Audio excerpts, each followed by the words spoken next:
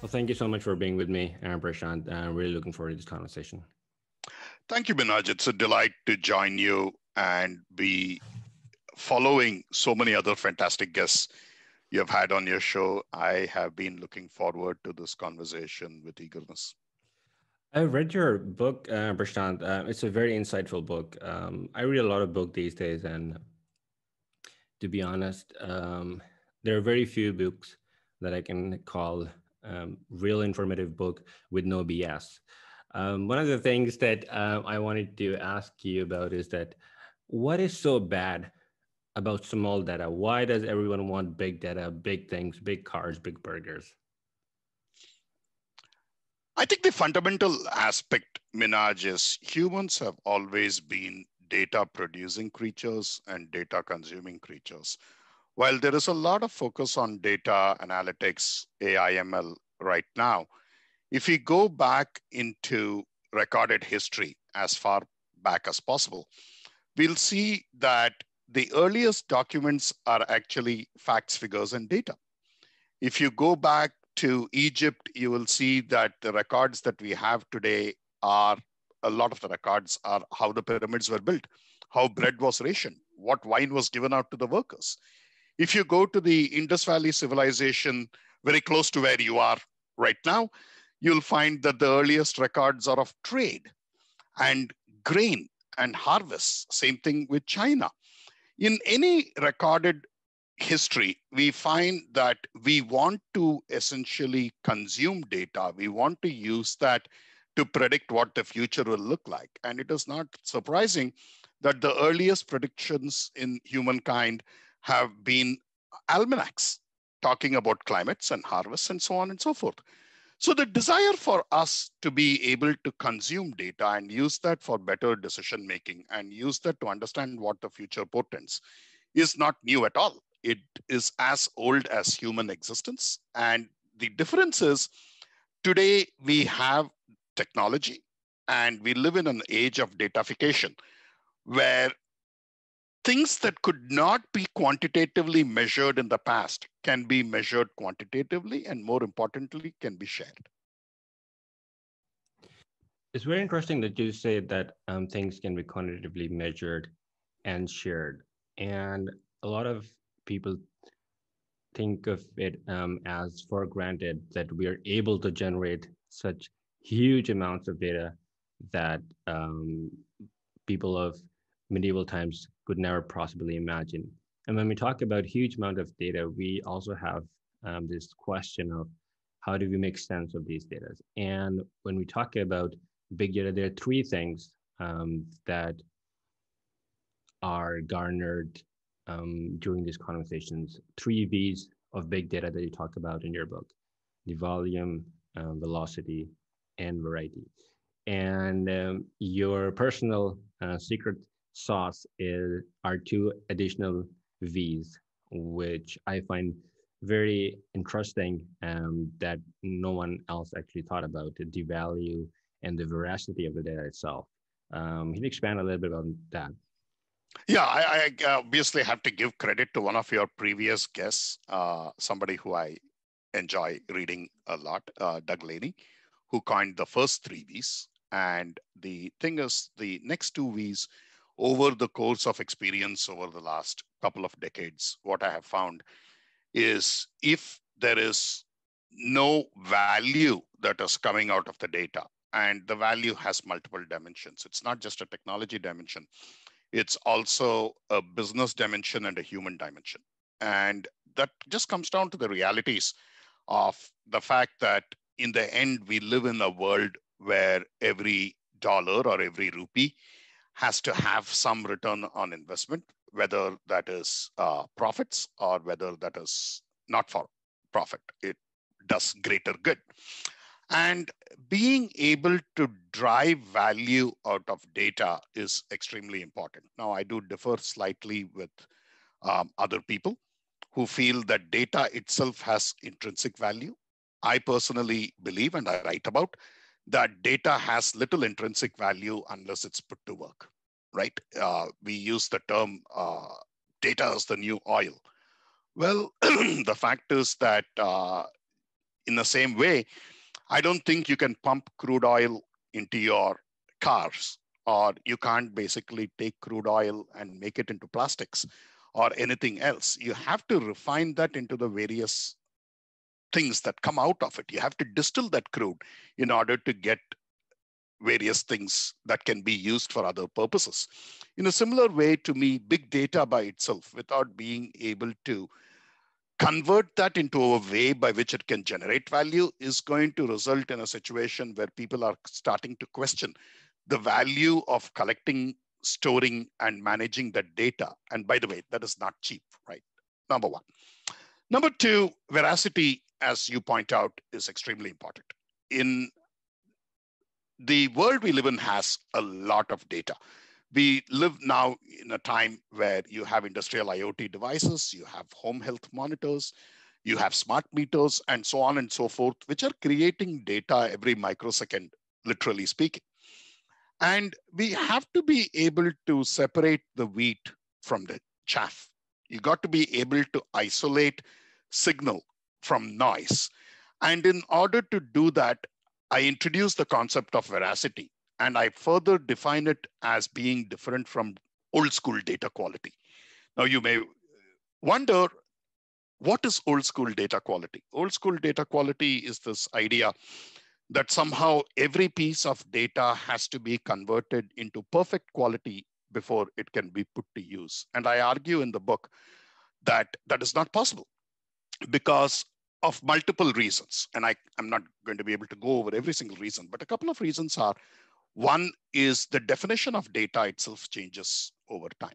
And it changes as a result of business reasons. It can change as a result of new processes and so on and so forth. So by the time we finish cleaning all the data in order to use it, that data is actually stale. And stale data is also poor quality data because you're not putting it to use for time-sensitive, context-sensitive uses.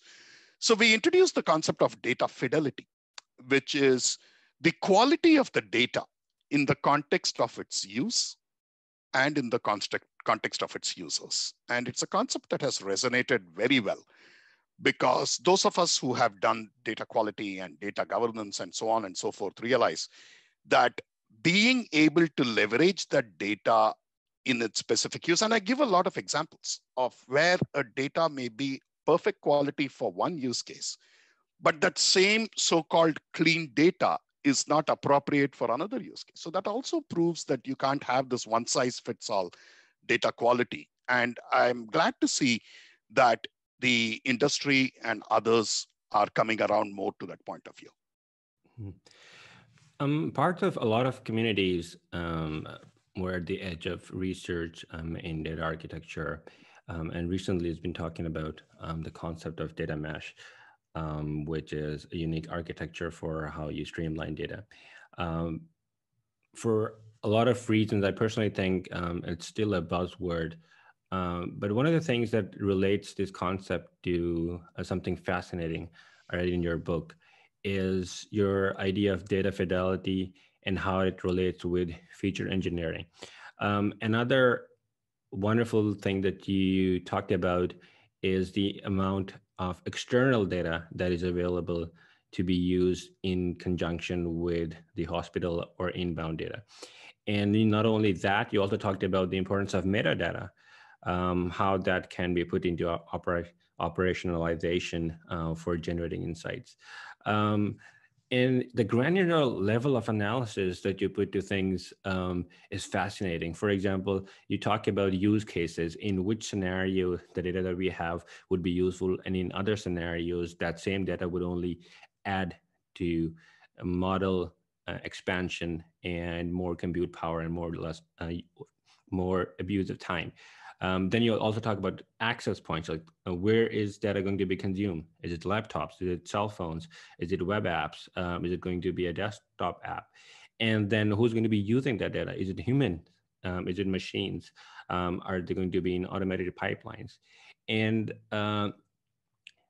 for a lot of time when I first read that, and I had to read your chapter a couple of times before I came up with some understanding of the concept, which was the first time I actually heard about that. And that's something that I wanted to talk to you about. Internet of Healthcare Things. And now you see how all these things that you talk about and you made a base in your chapter goes to a larger concept of Internet of Things. When we thought about that, we only thought about industrial applications of line jobs and manufacturing. This is a unique concept. Expand a little bit on that. How did you come up with the idea? I mean, a lot of it had to do actually with prior experience, Minhaaj, because back in the mid 2000s, when I was working with one of my companies that I was consulting with, they were trying to essentially they were doing disease management, and they were looking at the top 5 diseases. And what they were trying to do was trying to get a better idea of the life of the patient outside of the hospital, because ideally speaking, you want your patients to be spending more time at home and less time in the hospital, right? And then, but the thing is, how do you then track what happens between hospital visits? Because healthcare by its very nature is episodic. It's a time series problem for the vast majority. And especially if you're someone who has, it's definitely true in wellness, but it's also true in case of people who have diseases, because it doesn't happen as discrete events. It happens as continuous events, and whether it is a disease that somebody is suffering from, or whether it's a medication they're taking, or if they are perfectly fine and they are just completely well, there is a lot of stuff that happens between hospital visits, between lab visits, and so on and so forth. So when we started seeing some of the Internet of Industrial Things, my point was why, and to your point, Minhaaj, while the book came out in 2017, I did almost 2 years of research to write the book. So in 2015, what I proposed was there is quite a bit of stuff that is happening from multiple dimensions. One is being able to track what is going on in a privacy protected way of a person's, an individual's life at their home. That can happen through implants, for example, pacemakers and so on and so forth, which are necessary to keep somebody alive, right? It can happen through devices, for example, things such as sleep apnea machines and IoT-enabled asthma inhalers, and so on and so forth. And more recently, it can also happen through wearables. So if you take a look at, for example, what some of the smartwatch folks are doing, I wear a smartwatch now that allows me to monitor my EKG. I wouldn't, there's disclaimers around it, but I can monitor my EKG. There is rumor that the next smartwatch from one of the leading manufacturers is going to be able to measure your blood glucose as a continuous glucose monitor. So the point is, how do we take advantage of this? And how do we use the data from somebody's life, from somebody's behaviors, to supplement and augment the data that comes out of clinical labs and hospital and clinic visits? And how do we create a more focus on health as opposed to care? I think it's very interesting that your book was very futuristic for 2017. Now that we have looked, recently I've shared the information that Facebook Research has let out about its VR and AR capabilities. And it's astounding the length at which we have gone to make the experience very personalized. On the other hand, we also have a lot of buzzwords and sometimes criminal cases. I'm sure you're familiar with the CEO of Theranos, who's being investigated at the moment for medical technologies that do not exist. And I'm just wondering, you are also in the process of publishing your book that's coming out this year sometime. And what can we expect that will be adding value to your already quite predictive book from 2017? I'm extremely glad to hear that feedback from you, Minhaaj, somebody who moves in multiple circles and who talks to some prominent very prominent thought leaders, I always like to think myself, and I take a lot of pride in saying I'm not a futurist. I'm a presentist, which is a lot of my focus is on what can we do now, right? As opposed to an Alvin Toffler, like what will happen 25, 50, 100 years from now. Because first is I think it's pretty difficult to predict the future with certainty, as we saw even with COVID-19. I don't know how, we all knew in general that there would be a pandemic, but that's because of the history of pandemics. Every few years, we tend to go through a pandemic. Um, and it's really heartwarming to hear your comment there, because I take a lot of pride and happiness in the fact that a lot of the things that I wrote about in terms of both what could be done then in 2017 and where things were going were actually based on a very, what I would call a reality lens that I always put in front of myself, which is don't talk about, the artificial intelligence machine that is going to do a surgery on you without your permission. That's completely bizarre. Speak instead about how data and analytics and AI can help create better experience for individuals, for patients, for clinicians, administrators, policymakers, and so on and so forth.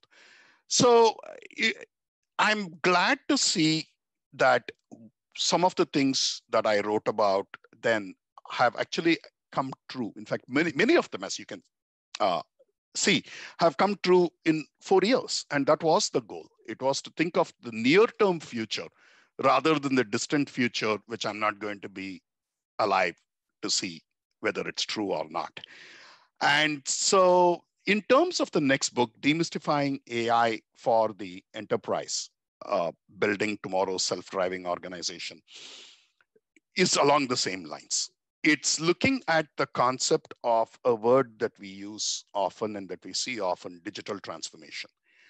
And a lot of organizations are looking at digital transformation. Some of them are doing it. Some of them are in the process of doing it. Others want to do it and are trying to figure out how. So what I examined in that book, along with my co-authors, who's literally a who's who of the analytics and data and AI space, is look at how enterprises can become not just data-driven enterprises, but more importantly, enterprises which have AI, with the A representing augmented and amplified intelligence, supporting decision making, and how to make that real.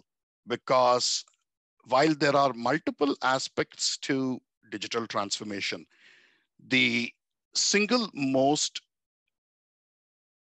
important driver is going to be AI. Not that other things don't matter, but AI is going to have a disproportionate impact on what happens with digital transformation. How do you then help organizations make it real? What do you do from a talent perspective? How do you set up your teams? What do you deal with culture? How do you deal with culture? How do you set up your processes? And so on and so forth. So it's not so much a book for data scientists or data geeks like you and I. It's more a book, as like my previous books, for executives and managers and people who are not technical to understand what big data and little data and AI means, and more importantly, prescriptive methods on how to put it in action so that you can develop both competitive advantage and make life better for your employees and your customers. I think it fits right into the kind of work or the futuristic analysis of how market is going to shape when H2O brought on one of the best people in the machine learning community, Kaggle Grindmasters. If you look at their talks when they talk to each other, it's very addictive for someone like me who's crazy about new technology and how that can actually impact human understanding of science and future. And then H2O now, with the help of brilliant people like you, are trying to make a difference between what we know and what we don't know. And the question here is, you have known to make difference in a lot of organizations throughout your career. Talk about Siemens, talk about Deloitte, talk about Unum, Oracle. I've read some of your work when you were at Oracle, and it was always so fascinating. And I'm just wondering, working in those companies, do you think that they have paved your way in becoming an analytical and keen leader that you are, and does it actually help you in the role that you're currently at H2O? Yes, and again, just a obvious disclaimer, these are my personal opinions and thoughts, especially the crazy ones. I'm not representing either H2O or any of the previous employers. I just want to put that disclaimer out there. But having said that, I think our competence, our skills, our thoughts, and our behaviors are a sum total of many things that happen. One of those is definitely the organizations I've worked for and the opportunities that I have gotten. I am deeply grateful for the organizations that I've worked at for giving me the opportunities. And I'm also grateful for the colleagues that I have worked with who have taught me a lot of things, not just from a business side or a product side or a technology side, but also in other ways. And I like to think of myself, Minhaaj, as a sponge that soaks in things and then tries to use that to improve and better myself. Not to get too esoteric or philosophical or religious over here, but I do have a very Sufi-like mindset in terms of being able to explore within ourselves, within myself, and to accept the fact that it is really a continuous improvement project with myself to see how I can do it. But having said that, as you and I have discussed in the past, and you have heard in some of my other interviews, I also give a lot of credit to my parents and my mother, for example, who taught me a love for reading, taught me a love for going and thinking about things critically, and then going and speaking about it. My father, who gave me kind of the engineering mindset. So I think it's all of that, frankly speaking. It is the work that you do, the organizations and the people you have worked with. It's the upbringing that my parents generously gave me, and also the mistakes I've made. Yeah, beautiful quote, that mistakes. When people talk to me about their successes, I sometimes ask them, well, tell me a little bit about your failures also, because a man is known by his mistakes and not his successes in many situations. And I'm glad you brought the disclaimer in here that you will be opining on a personal capacity, which gives me permission to take you on off professional questions, which is that you are a very well-traveled man. You have lived in Sweden, in Germany, in Australia. You love to interact with people. You make friends very easily. Um, what is so, I'm curious, what is so inspiring about Mongolia? I didn't expect that one, but obviously you have done your research. For one, I think it's just, I think we all want to go to places where there are beautiful beaches, beautiful mountains, and they rank higher on Fodor's travel or one of those things. And then there are these esoteric places where you just want to go. And many years ago, I read a book. This is almost 25 years ago. It was a book called Genghis Khan by Vasily Yan. Now, Genghis Khan is not exactly a person who's known in history for all of the things I believe in, which is kindness, empathy, and so on and so forth, right? So want to put that disclaimer also. When I mentioned the book, it's of no admiration for the evil that Genghis Khan did. But if you actually look at Genghis Khan's life, there were a few things about him that caused him to become what he became. He ruled over a part of the world that is far larger, almost from the banks of the Danube all over to China. And he did that.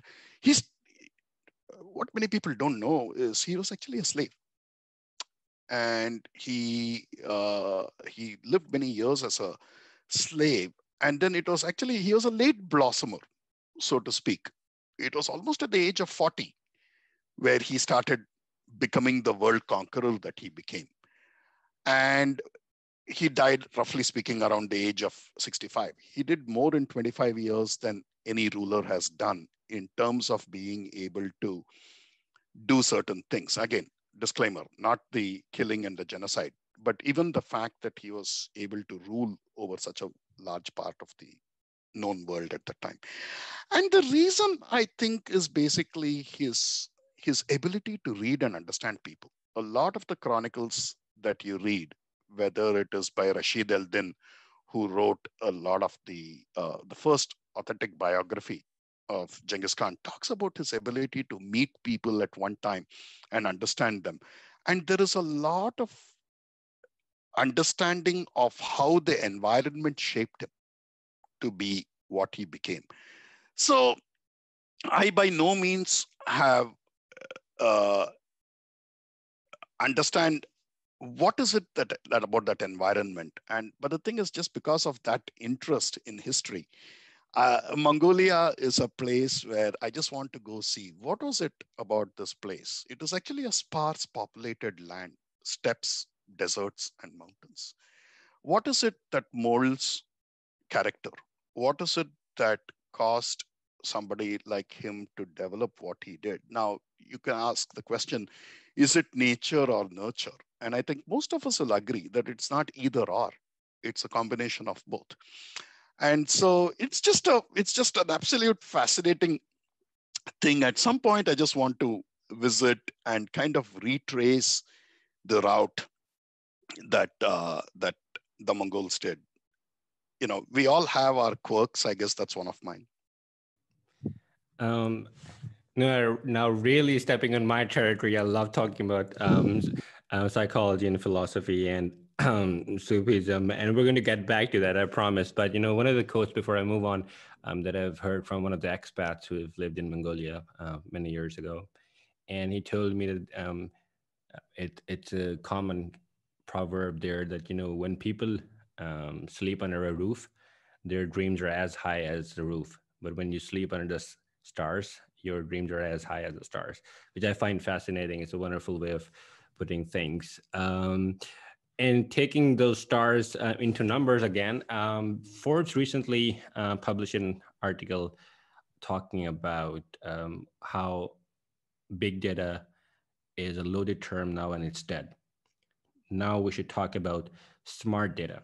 And in his defense, the author argued that 90% of AI and machine learning projects fail because there are so many complexities involved in the process, both on the data analytics part, ML ops part, data explanation part, and the cost involved. And you wrote in your book chapter that Eric Schmidt already in 2010 talked about that the data that has been created since human civilization to year 2023. Now we are creating that same amount of data every 2 days. Think about the magnitude at which we are producing data. You also talked about 6,000 miles of bookshelves in Yale Library, if we were to actually put them in one straight line. And which brings us to a question that if you already have that data, isn't the author right in saying that big data is probably overwhelming and a buzzword, and now we should be focusing on how to use the data smartly? Oh, this is a multifaceted question. And to do justice to it, I'm going to ramble on a little more than even usual, Minaj. So I think first thing is what big data was and how it was defined, right? And I think big data was defined in terms of the technology that was being used. And I think that was the fundamental place where the error started, if I may. Because if we go back to what happened with big data was not defined as Doug Laney did very well in terms of the three V's or my additional two V's. It was defined as something that you could put into a big data store, Hadoop, or whatever it is. And I think that was a fundamental problem because I remember when this whole conversation of big data was going on, a whole lot of that time, the conversation was about how easy it is to put data into technology X. And then not just I, but at that time I was at Oracle, and Larry Ellison had made a comment, which I thought still resonates today, which is it's okay to put data. How are you going to query that data out? How are you going to convert that data into insights, right? And I think that was the fundamental challenge. I think we got a bit ahead of ourselves in assuming that technology X represents big data. And it's actually something that I've been wanting to write an article on, Minhaj, because I think it's a bit unfair that we have taken the idea that is defined by the three characteristics of the data, the three V's, Doug's three V's, and the two characteristics of usage, which is veracity and value, which are my two V's. And instead, we put a technology lens on it that gets rid of the essential characteristics of the data, right? So I think the problem started right from there. And as a result of some of the challenges we have seen with these specific technologies, today big data has become, in many ways, a dirtier word. But in the end, the idea of big data is not just the five V's, but also more importantly, data that represents behavior, that represents events, that represents the known knowns and the unknown unknowns that we then put to use via AI, ML, advanced analytics, and other types of analytics in order to get value out of it. So I think that's the first thing there. I do agree with the author who says that in order for us to put this data to work, one has to basically look at how we create. First thing is, I think you need to apply data fidelity, right? First and foremost. And then how do you convert that into features? How do you convert that into models? But that is only part of the issue. The bigger question is, how do you then take the results of that and how do you put those insights into practice? How do you connect it to workflow systems? How do you make it where it is just in time and context sensitive? In other words, the prediction should come up when I'm in a part of a workflow or from a business process perspective, I need to do something, and it should be relevant and contextual to that action or that point in time or that specific behavior. And I think that is really where you start creating the ability for people to use data in all its forms, big, small, everything in between, to create value for business, value for users. And so it's not just, in my opinion, which is where I slightly, I hesitate to say I differ because I don't. But at the same time, I think it's not about big data or smart data. It is about context sensitive, value driven insights, actions, and workflows. And the argument between purely what is the definition of big data and what is smart data is kind of like arguing about something that has an interesting philosophical bent, but frankly speaking, is not the real question, which is why in the next book, we speak a lot about putting that into usage, putting it into practice. And also, most importantly, Minhaaj, as you know, creating continuous feedback loops that allow people to provide feedback on the data. I find myself in such a fortunate position to be able to talk to leaders and visionary leaders like you and Doug.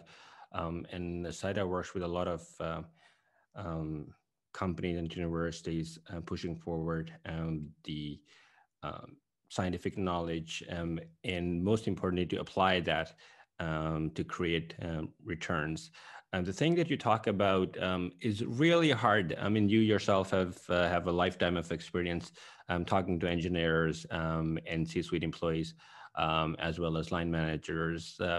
And I have found in my experience that it is a huge issue at some point. Engineering team says that it's always like there's people with nice suits and shoes and ties and shirts who don't understand machine learning processes, how big data is handled. And C-suite employees are always after engineering team. Well, you're talking about wonderful engineering feats and products, but you don't understand that if it's not generating return on an investment, it's a futile attempt. And I guess numbers are in their favor when we talk about the failure rate, which is quite high in that industry. And I was just wondering, there are fantastic articles on creating a data culture in your organization. And I believe Full Stack Training has a complete guide to creating data teams and nurturing those teams and creating a culture that puts focus on bringing all these teams together to understand the bigger picture. And you have worked in one of the best places in the world. We're working in data sector, data governance, data privacy, and everything related to the data. How do you bridge that gap? I'll give you a very obvious answer first, and then I'll give you a less obvious answer later. The most obvious answer is wait for the next copy of my book and buy it. It's coming out from Taylor and Francis. It's called Demystifying AI for the Enterprise. But of course, I'm kidding, right? Because I think the last book did pretty well. This one will do well, not just because of me, but also with the brilliant minds with whom I'm co-authoring it. But that that was actually facetious. So let me get to a serious answer on this. How do you bridge the gap? So there are certain things that people are talking about today, because I think you hit upon the problem space very, very nicely. Is you have technology people, you have business people. And what I have found from my own experience is in the end, we live in an area of hyper specialization in general. And hyper specialization has been something that's been happening since almost the Industrial Revolution, because it has been easier for us to have specialized roles to do certain things, right? You could say in many ways, the era of hyper specialization started off actually with assembly line as a part of the post-industrial revolution, part of manufacturing. And things have become more and more specialized. Now, what has happened in the last 40 years, I would say, Minhaaj, is hyper specialization has become all the more necessary, because in the end, the technology, especially in the world that you and I live in, has evolved and has become so important and so needed that the field of study and the field of inquiry, the field of practice actually benefits from hyper specialization. Now, having said that, I think one of the key things to keep in mind is a concept that various people are talking about of late. I've been playing that role for the last 20 years, so it doesn't seem that outlandish or foreign to me, is the concept of, some people call it a data translator, some people call it an analytics translator. There are others who call it an AI product manager, the various terms that are being used.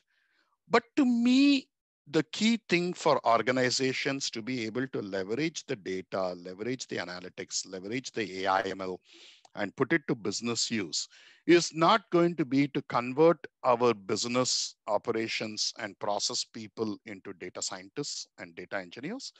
It's not going to be to convert data engineers and data scientists into the other thing. Because if we do that, we lose out on the advantage of hyper specialization.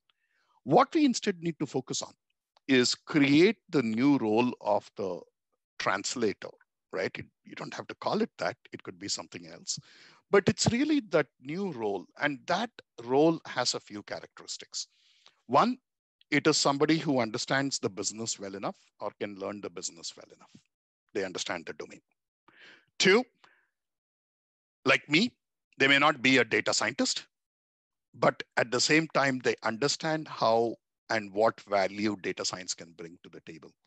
And more importantly, are able to connect a business problem that you hear in business terms, domain terms, and plain English to the technology aspects. And basically, it's a process of then inquiry that goes into creating use cases, creating solutions, driving ROI, driving value. I would also argue to a certain extent, Minhaaj, that it takes us to a less hyper-specialized way. Rob Hillard, one of my former colleagues at Deloitte, talks about the model T, where he says that the vertical of the T is specialized knowledge, and the horizontal of the T is generalized knowledge. And to be really successful, you need to be able to straddle the T, where you go in specialized and you create value through specialization, but you basically look at generalization on applications. I have found that to be an excellent metaphor that I think does a better job of describing how those things need to come together. I think you rightly said the fact that if you have a strong foundation of your subject and your data science is kind of a wrapper, then that expands the field and bringing automation and technology into your existing field. So this is why we have seen recent mushrooming of a lot of people from diverse backgrounds and disciplines come together and work on unique problems. For example, I was talking to Luis Serrano, who's by training a mathematician or physician, a wonderful quantum scientist at Zapata, which is a company who's working at the forefront of quantum computing. One of the things that I wanted to talk to you about is that I recently talked with Mark, who heads the Extreme Medicine Foundation, and his work with NASA. Such a wonderful guy to talk about. He's been traveling around. And he talks about, and my personal experience is also like doctors take a lot of time to graduate and start making money. Meanwhile, you're just simply raking student debt, or if you are lucky enough to be studying in a European country where government pays for that, it's still a long and lonely career. But at the end of the tunnel, when you start with your job or your house job, or you're getting to a serious level where you're doing your residencies,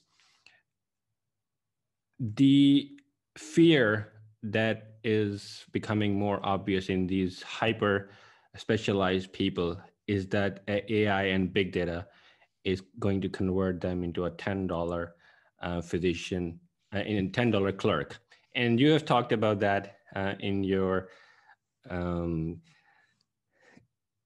talk with, I don't remember which was that. But I think it's in the book also, in Demystifying Big Data and Machine Learning for Healthcare. Yes. And that's a huge fear among a lot of professionals. And I was just thinking, how do you relate to the fact that when electricity came, coal workers didn't lose their livelihood, they were still alive. The nature of the jobs changed. How do you see that play out in medical industry? I think, Minhaaj, we have been served very poorly. A bit of a controversial statement, but I'm going to make it. By the so-called singularists, the people who have been announcing singularity for the last 25, 30 years. I won't name them. But there are quite a few people who have made a career of predicting when AI will take over the world. And I think it was initially the year 2000, kind of coincided with Y2K. Then it became 2005, 2010, 2015, 20, 25. And right now it's 2043, apparently. But then one of those prominent people just said, no, maybe it's not 2043, maybe it's 2065. So I think the first lesson I took out of it was don't believe people whose predictions are wrong, because they have a horrible track record at doing it. So the next time somebody comes and tells me that singularity is happening in some other year. The only thing that is predictable about singularity, Minhaaj, is the fact that every 2 years, the day when singularity will happen seems to change. That is about the only reliable prediction around singularity, frankly. So it's not a grain of salt.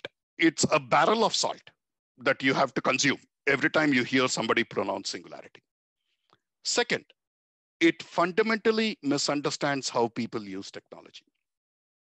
Technology has not, yes, in today's age, we like to believe that we are technologically advanced. Yes, we are. But technology advancement is relative. It is not absolute. For the earliest humans, fire was a technological advancement. It was a natural phenomenon, but then being able to harness the fire to be able to create value out of it, to be able to use it for smelting, for example, to create metal tools, was a huge technological leap going beyond stone tools. In a similar way, agriculture was a technological advancement. And when we talk about mutations and we talk about genetic mutations and bioengineering and genetic engineering and so on and so forth, humans have been doing that. They just didn't call it that. They didn't understand the mechanisms all the time of what led to it. But we have been harnessing crops, the part of the world that you and I originally hail from, accounts for a large part, significant part of the world's biodiversity. And we have been looking at crops, whether it's grains or fruits or even animals for that matter. And we have been doing selection of things to benefit humans. The same thing with the printing press, the same thing with the steam engine.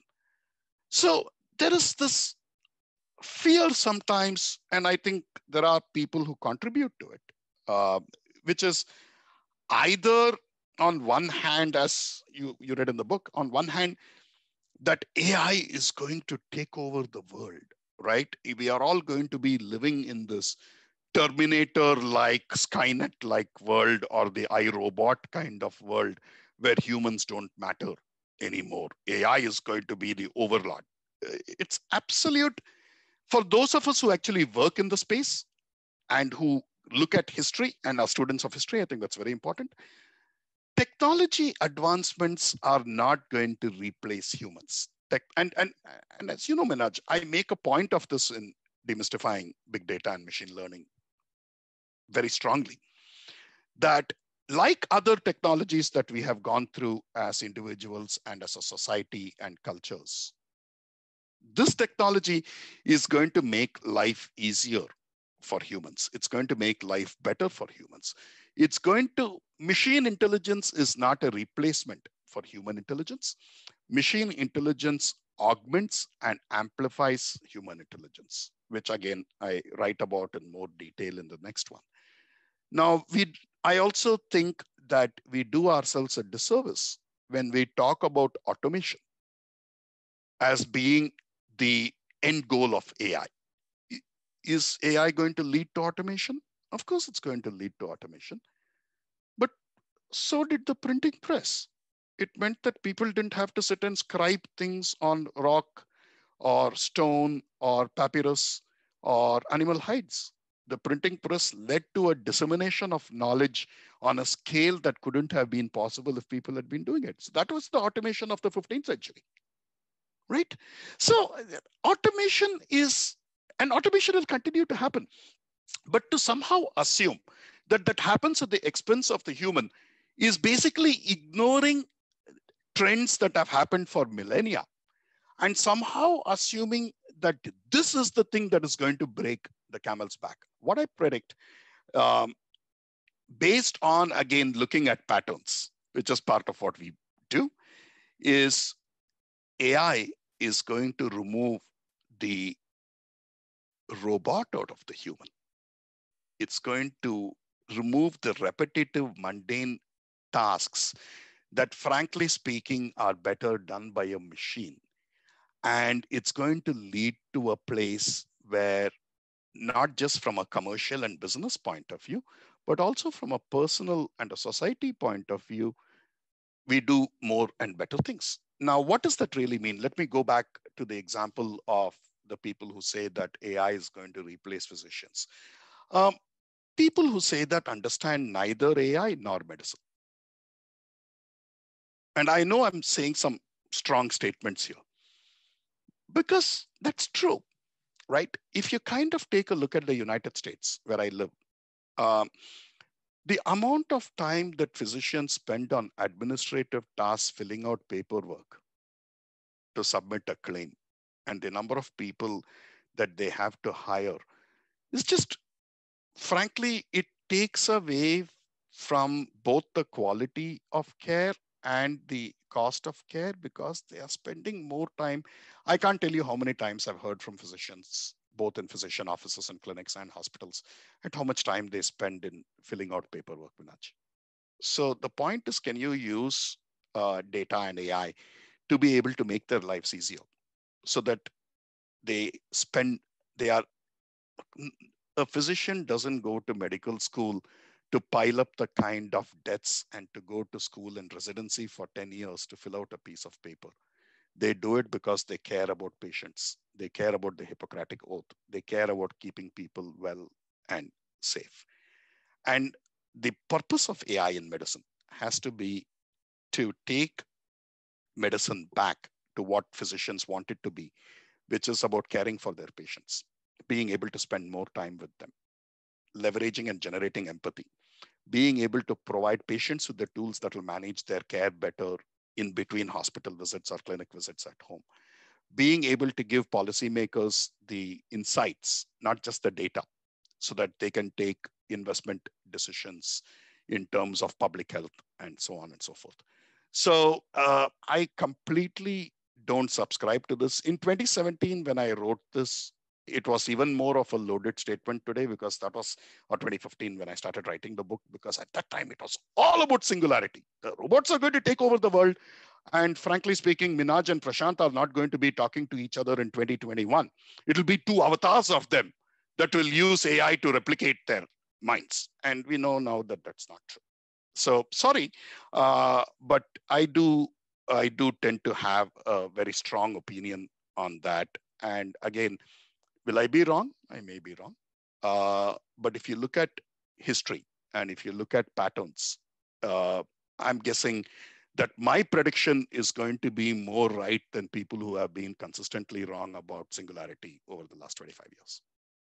Well, so far you have been quite spot on with your predictions, but let's talk about third species, not human, not robot.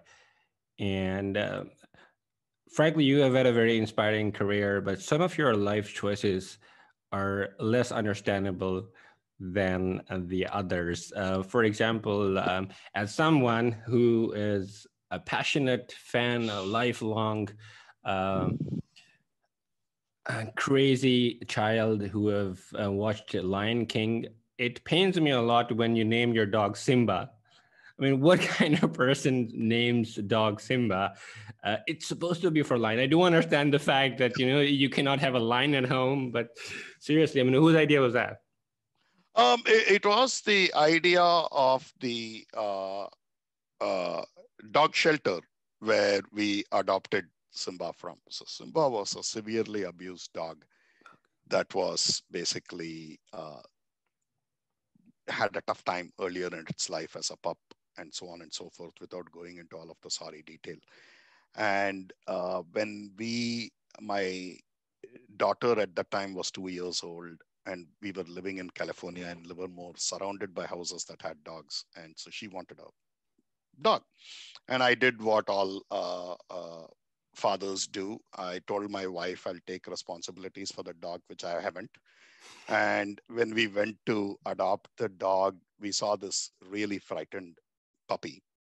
And we felt that rather than take a dog that was, um, in very good health, both physical and mental, we had actually adopted a dog that needed that human love. And so we adopted Simba.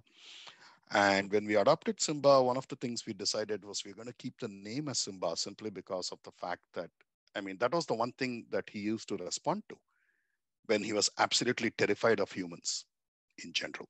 So we decided to keep that name as it is. Yes, a bit of cognitive dissonance there, but it was an important step in his rehabilitation. It took us almost, I would say, 3 years, Minhaaj, before he started trusting humans and before he would actually go out on the road without shrinking in fear. And it was a long process, but that was one of the things we decided to do, at least keep that thing that he was familiar with while trying to work on the other things. I think it's fascinating the importance of kindness and love and sympathy that we frankly can learn from animals that we're lacking these days in society, especially the modern society, where people tend to rely on governmental support and welfare and care more than the traditional values of neighborhood, which is a very good segue into talking another aspect of medical and healthcare communities that no one does, frankly, and I don't know why. It's because of our Indian roots, or it's something that we generally pay a lot of importance, which is the importance of the mental health and psychological well-being in societies. I've talked to some very influential researchers and thinkers around the world on this topic. My personal research areas in personality psychology also, and a lot of them agree that not always your disorders and diseases have a genetic or a phenotypical origin. We live in a society where burnout is a huge problem. Workplace stress is a huge problem. Depression has become the leading cause of workplace disability in 2021. And the importance of relaxing, plugging out, finding things that you enjoy in your personal life, motivation to do things, doing things out of passion is somehow missing from the mainstream life. And you talked about your deep admiration and love of Sufism and a lifestyle that is oriented in peace. Tell me from your personal experience, when you interact with people, when you talk to a lot of patients and healthcare professionals, how important is kindness in the healthcare sphere? I would like to make that answer a bit broader, if you don't mind. And I would say healthcare or not, eh, essentially, and I by no means say that I'm perfect. I am still a work in progress in my mid 40s. So there are things I can do better. So this is by no means preachy or holier than thou answer at all. I continue to make mistakes. I can be more kinder. I can be more empathetic, and I continue to learn. And when I make mistakes, I try to catch myself. I try to apologize when I have not been as kind and empathetic as I should be. And I try to use that experience to be better the next time when faced with a similar situation or a similar event. So I talk to you, Minhaaj, on this particular question as a very flawed person, but somebody who tries to improve. I think fundamentally, I have again a slightly different point of view. And I think there's a pattern and trend which you have seen before with me, which is I do tend to be a bit of a contrarian in terms of not being able to always go with the prevailing opinion, as you saw in the books, as you saw in my public interviews and talks. Not because I want to be contrarian, because that's basically it's what I have as a result of critical thinking, as a result of experiences, as I've come to that point of view.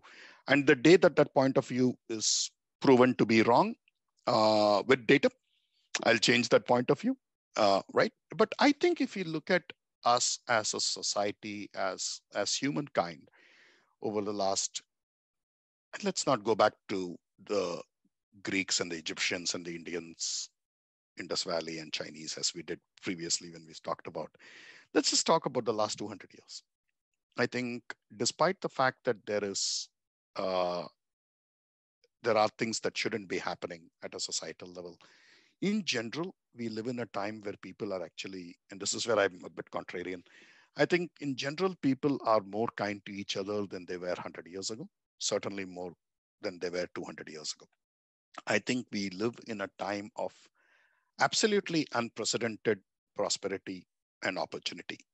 Yes, it is not equal, some areas more than others, but I think in general, we live in an area of more kindness than ever before in our history, more opportunity than ever before in history, more prosperity than ever before in history.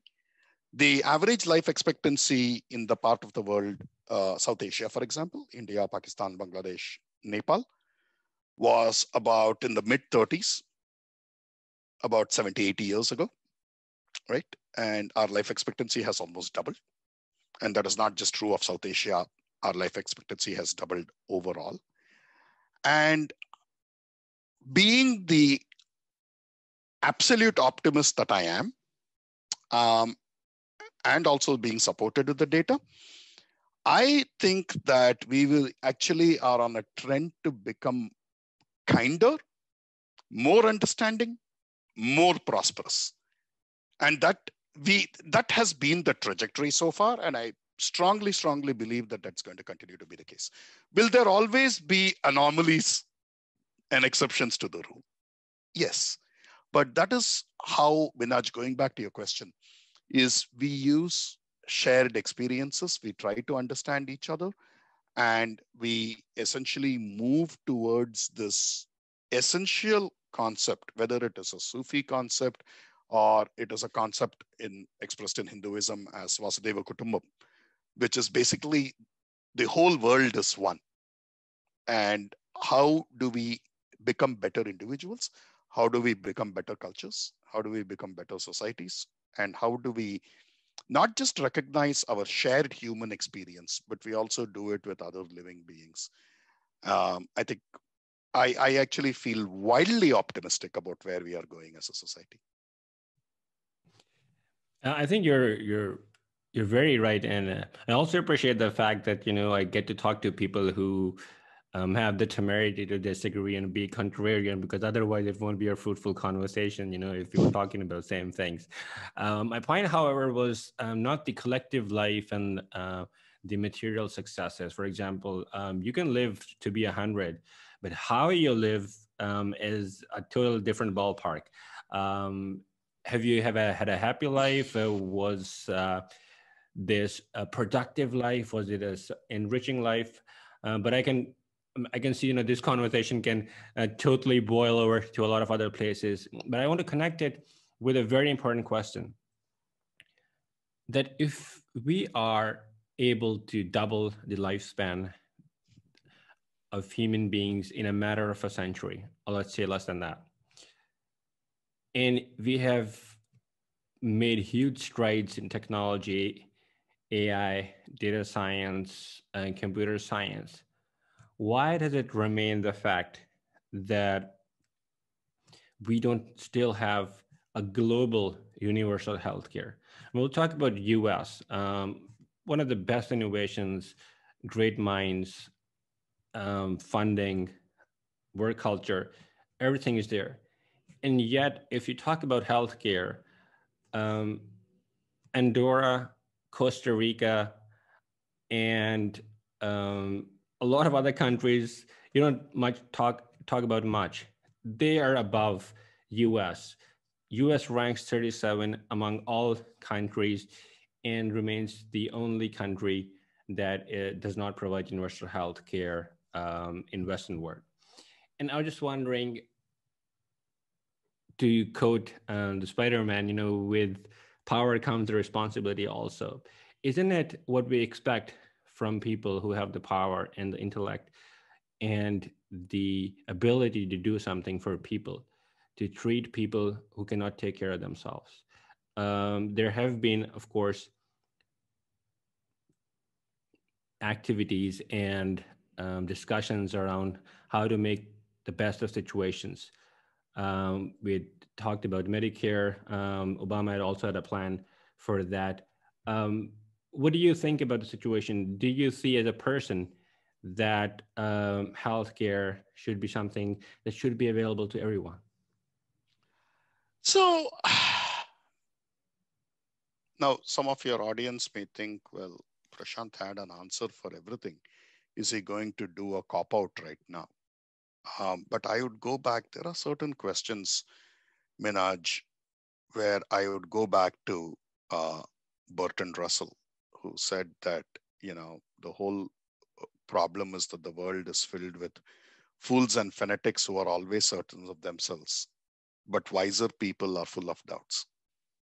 And it's not a cop-out, but this is one thing where I am still trying to figure that out. I have been in this space for the last almost, I would say, 20 plus years in various aspects, working not just with physicians and nurses, but also patients and also policymakers. And I am still, I think there's a few things. I think there is a need for universal primary care, because the vast majority of issues that we face as a society can be dealt with and addressed from a primary care perspective before they become more serious, frankly. So I think we certainly, at the minimum, must have universal primary care. A person shouldn't have to take a decision about whether they can go see someone for primary care. So I think there are certain things that need to be more, shall we say, equal in terms of access, more affordable, and more democratic. Primary care is one of them. Pediatric care is another. And the third is maternal care. So between primary care, maternal care, and pediatric care, I think we can address a lot of the challenges we see today.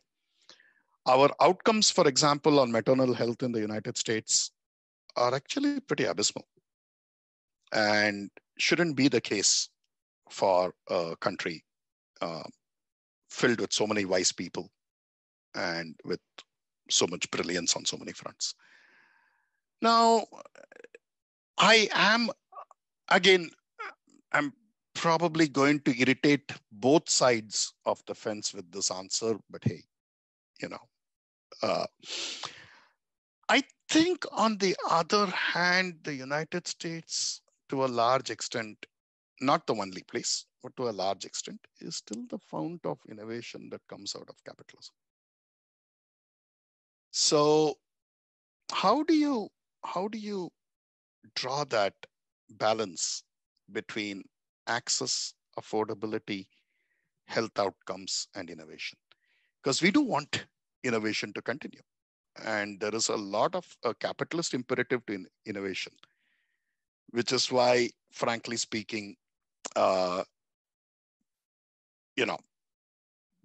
ability for people to make profits, to me, is not, it's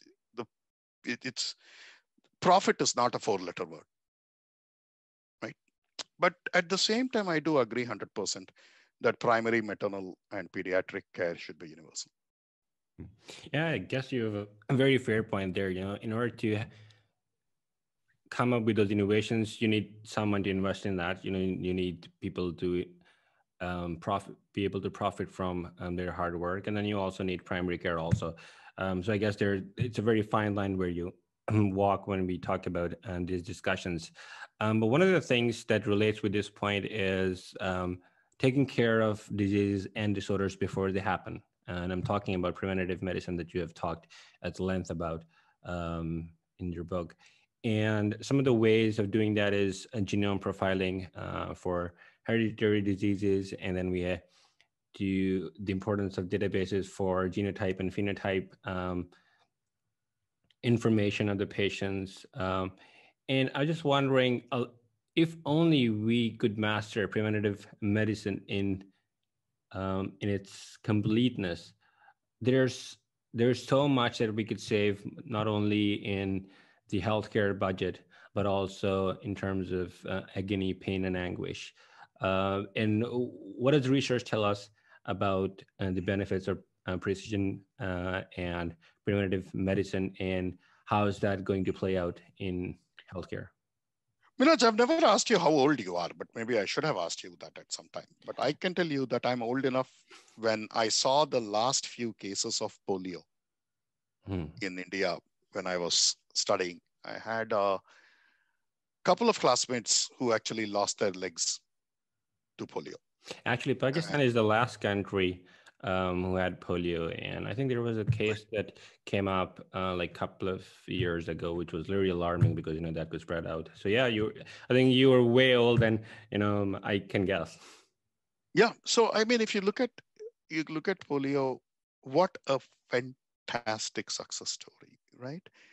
It it started in the West, the polio vaccination, and then we made a concerted effort, governments across the world, to basically make polio history.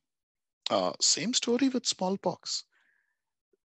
For people who are not from South Asia, who don't know, I remember seeing people who had smallpox years ago and what it did to the body. Today, we don't talk about smallpox anymore because we have done a fantastic job as governments, as societies, as people to make smallpox history for most part, right? Take a look at those two examples. It is an astounding testament to what we can do when we come together, frankly. So the diseases that we now need to focus on, not just in the West, but even more so in the East, are now lifestyle diseases. It's not smallpox and polio anymore. Because to a certain extent, I think we have done a fantastic job in taking some of these dreaded diseases. And I guess it's a blessing in disguise in some ways, Minaj, that people from our neck of the woods are now more at danger of dying from lifestyle diseases than smallpox and polio. I'm not, again, I'm not saying it's a good thing, but I'm saying that it's a testament to the progress we have made as a result of medicine and medications and drugs. And it took governments, it took pharma and research organizations, it took providers and hospitals and physicians and nurses. And more importantly, it took individuals who were open to education and who were willing to have their minds changed. And frankly, when we take a look at what is happening with COVID-19 and the COVID vaccine right now, where there is still quite a bit of vaccine hesitancy and so on and so forth, to me, it's not an insurmountable problem. I think the experience that we have had as societies with some of these real killer diseases tells us that we can absolutely get to a better place. But to your question, I think it also speaks to the fact, going back to my earlier comment about optimism and the upward trajectory in terms of where we live longer, we die of fewer diseases, and the diseases that we have today are more treatable than ever before in our history. The next evolution is wellness and preventive medicine, and which also reminds me that I did not do my elliptical session this morning. Well, you might not want to skip on that, but going on ahead, I think that one of the game-changing trends, which personally I'm looking out for, is, and it used to be the tech company model. Uber is the largest driving network without owning any cars. Airbnb was the largest hotel chain without holding any physical assets. The idea in healthcare, when it's applied, we talk about an architecture where there's no need for hospitals. So it's an interconnected mesh with customer and patient data. You could have touch points where you could go. Information sharing is private, secure, encrypted, accessible, and life-saving. We have the power of monitoring devices that you have mentioned in your book, smartwatches, Fitbits, AR, VR gadgets. Then we have biochips, Bluetooth inhalers for asthmatic people. We have different scales, the oximeters, blood pressure monitors, EEG, EKG, a lot of things that are out there generating immensely valuable uh, biomedical data that physicians could use. How soon is that going to be something that we would be able to enjoy? So I think it's already here. It is absolutely already here. Because if we take, and I think it has been here for the last 40, 50 years, it's just that the scale keeps increasing. The day we implanted a pacemaker as a device that would basically regulate electrical pulses to keep your heart functioning, that day, I think we already started having the hospital at home. I think, sorry for interrupting you, but I think I do a lot of work with electrophysiological research, and I recently had a neuroscientist, Dr. Boris Baker, on the show, and we talked a lot about limitations of these technologies also. Intervention in biological processes through artificial means can backfire, and we have cases, in which the consequences are quite high. We also talked about Elon Musk's Neuralink and the implants in animals for now, and then later in people who have epilepsy and strokes. And these Pandora boxes are quite secured at the moment. I do understand, this is something that we should explore, but then how soon do you think that would be incorporated in the corpus that we have at the moment of medical technologies? And then is it going to be private? Is it going to be safe? And is it going to be beneficial? So I think the answer is not binary, right, Minhaaj? It's not either or. Now, with any technology, there is always going to be a danger associated with it. That itself, and I'm not saying that you or your other guest said that, but I would say if you're driving a car, you're more likely to die in a car-to-car collision than a horse carriage-to-horse carriage collision, by definition. Does it mean that we will go back to horse carriages? Of course not, right? There is a chance that your airplane will lose all its 4 engines and fall out of the sky.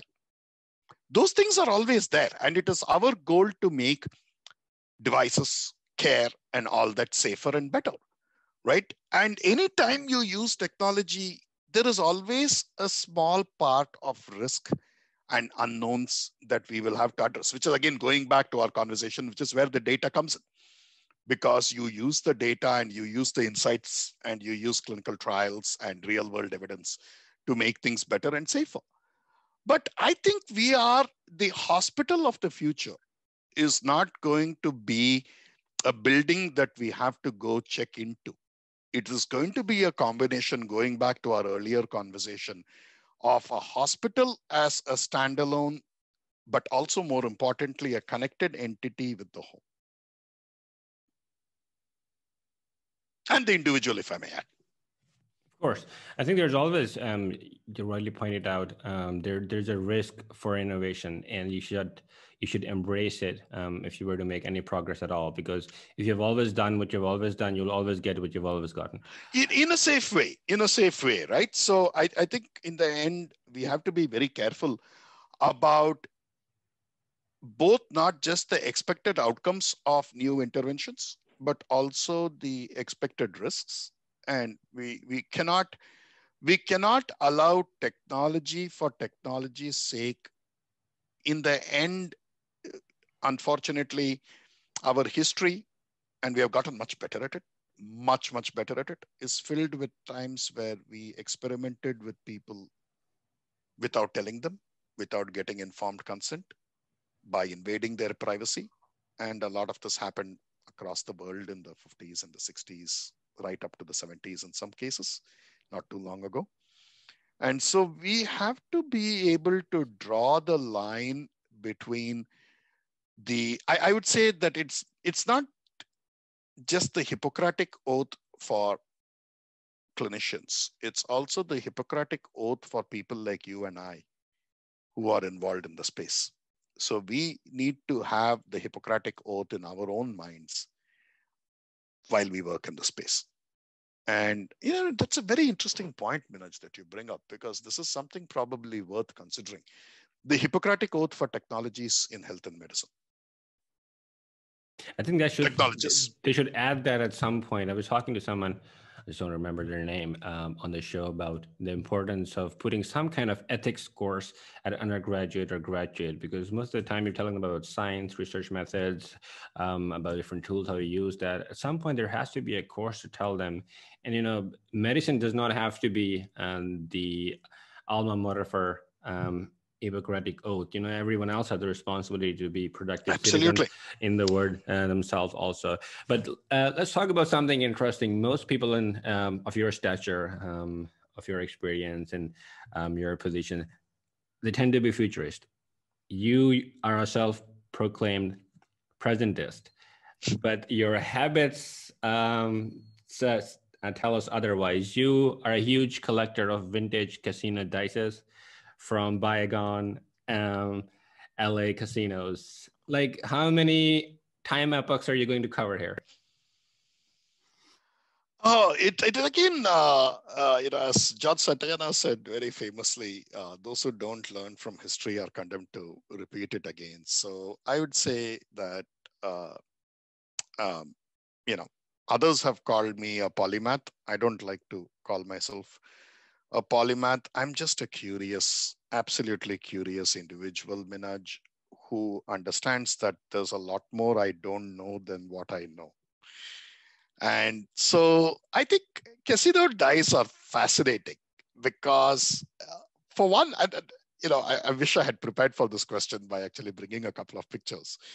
But they're absolutely beautiful, right? So if you go back to the 1930s, Las Vegas, you find these absolutely stunning multicolored images on the casino dice, and also the names and the fonts.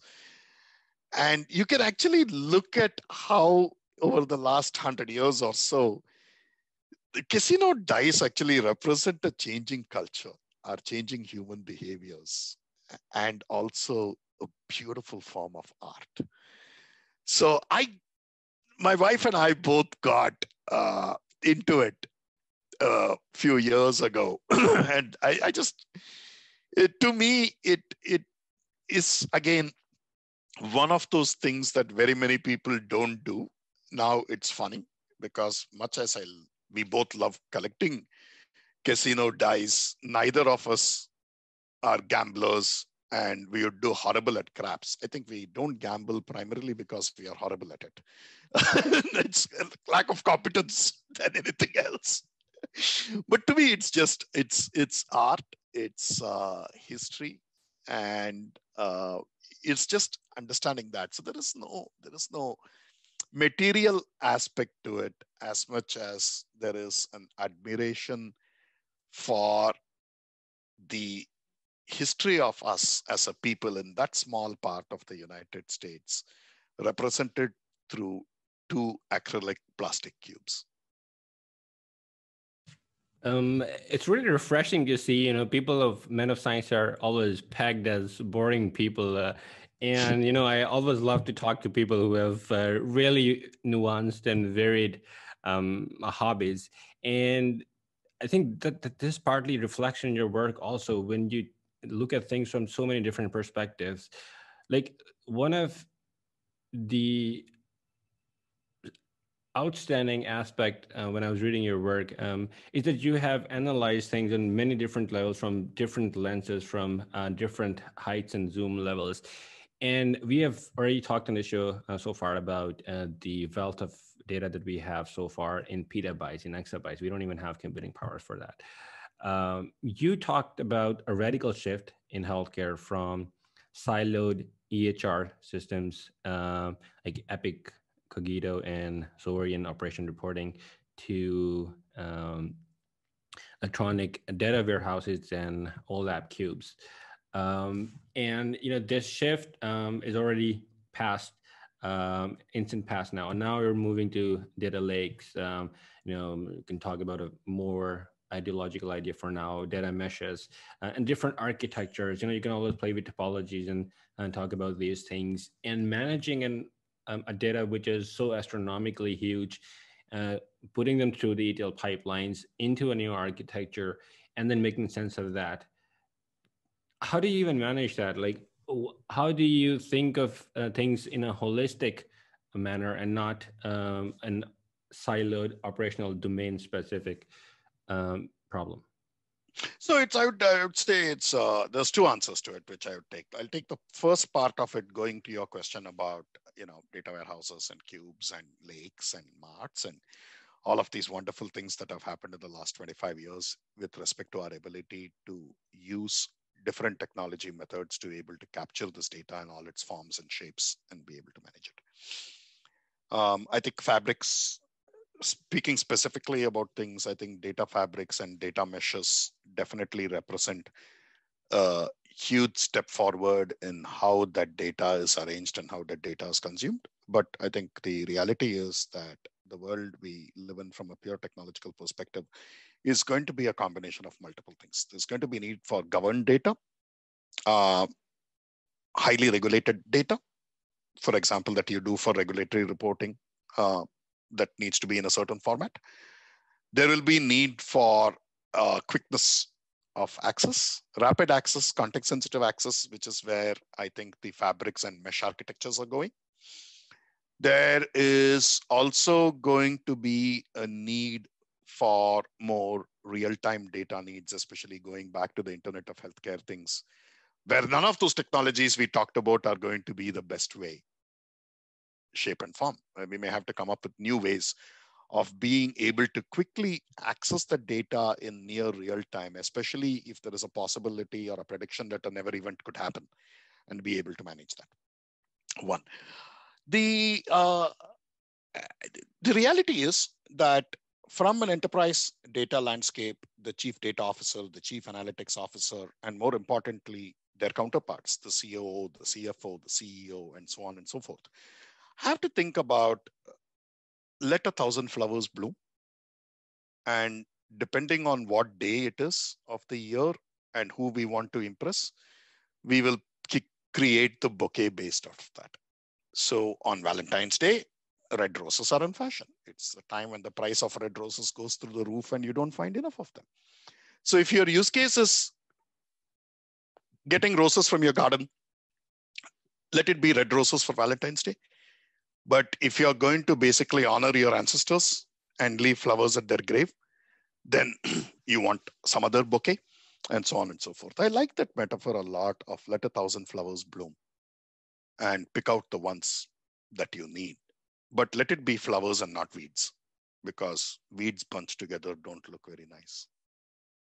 Now, having said that,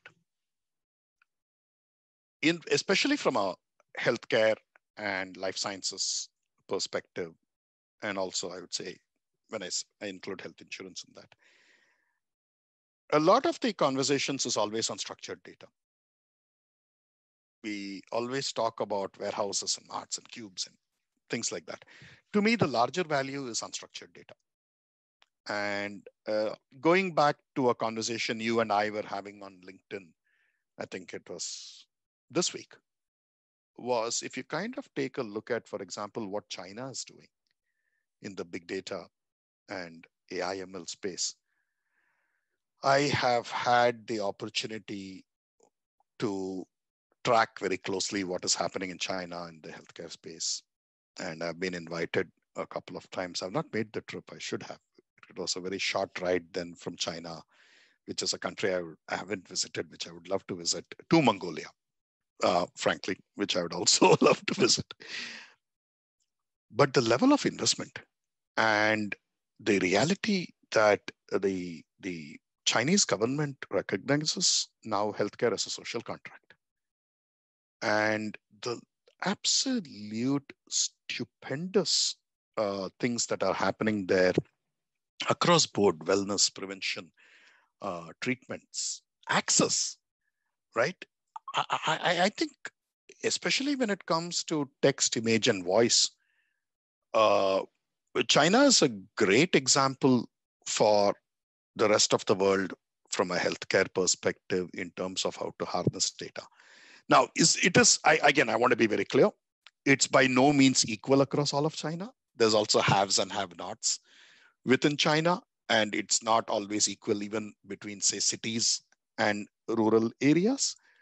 But some of the progress that is happening there, Minhaaj, is, again, we are not talking about other things such as geopolitics and so on and so forth. We are talking about how do you use big data and analytics and AI/ML for the greatest good.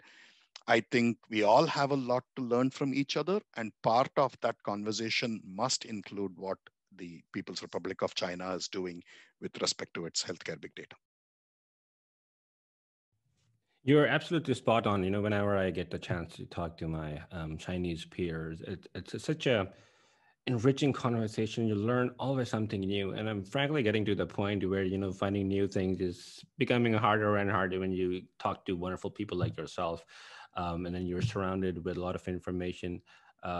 Newness is something that's becoming a rare commodity. But these Chinese people, you have probably read the report that was released last year, State of the AI report, in which they talked that how Chinese, or let's say the research originating from China, has now bypassed US research on AI. The number of publications in top journals, Chinese. A lot of patents they're coming from are Chinese institutions. On top of that, 80% of people working in AI in the US, like you and other people, are from Asian origin. So I think the tides are shifting quite a lot when it comes to AI. But we have talked about, and you have a very poetic way of putting things, by the way. I don't know if it's coming from your communication degree in English, but wonderful. So we talked about the big data, 3 Vs, 2 additional Vs. We have also talked about the ETL pipelines, the managing of the data. Let's get to the final part, which is of most value to business staff, C-suite employees, people in governments, public sector, which is now what? Descriptive analysis, prescriptive analysis, predictive analysis, and healthcare.